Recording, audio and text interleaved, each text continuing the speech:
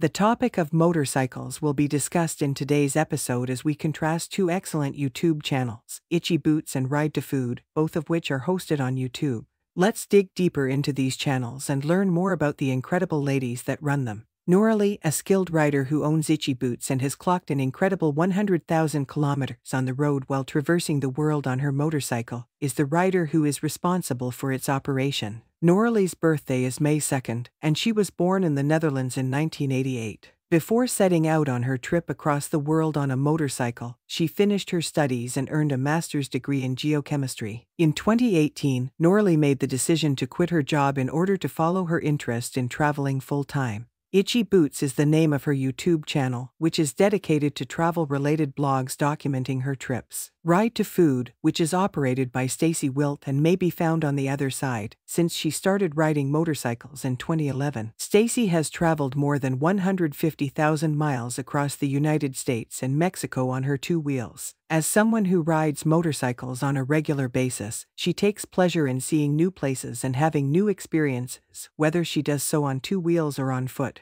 The purpose of Stacy's project, Ride to Food, is to disseminate the experience and expertise she has accumulated over the years, to call attention to places that are absolute must-sees, and to encourage other women to break societal norms in their own unique ways. She has a strong desire to effect positive change in the communities of people who travel, adventure, and ride motorcycles. Now, let's pit these channels against one another in a competition. 1. Impressive channel statistics show that Itchy Boots has 1.45 million subscribers and about 284 million total views. Although it is a relatively minor channel, Ride to Food has approximately 22,500 subscribers and a cumulative view count of over 1.4 million. Itchy Boots is now in the driver's seat for this round. 2. Revenue generation. Noralee's Itchy Boots brings in roughly $600,000 annually, while Ride to Food brings in approximately $130,000 annually in revenue. This match is a resounding victory for Noralee. 3. Development of the channel. Ride to Food was launched in September 2018 and has made significant advancements since that time.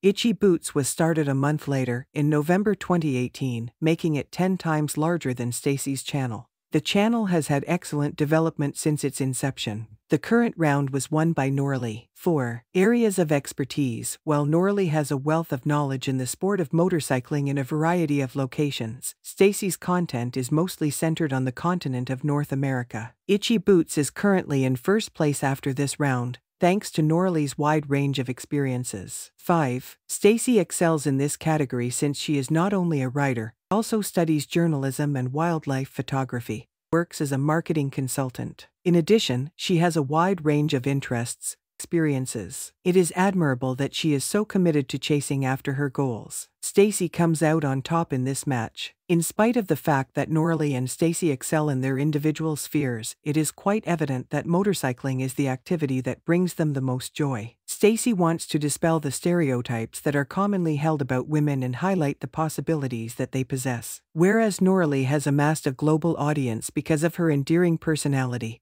high-quality content that she produces. In the end, the choice of which station consumers like to watch comes down to personal preference. Both of these ladies are exceptionally talented in their respective fields and provide stuff that is refreshingly original. In the comments section, you are welcome to share your ideas and let us know which option is your favorite. Please click the like button, subscribe to our channel, and continue checking back for more engaging material if you found this video entertaining. You're very welcome, and I hope you have a wonderful day.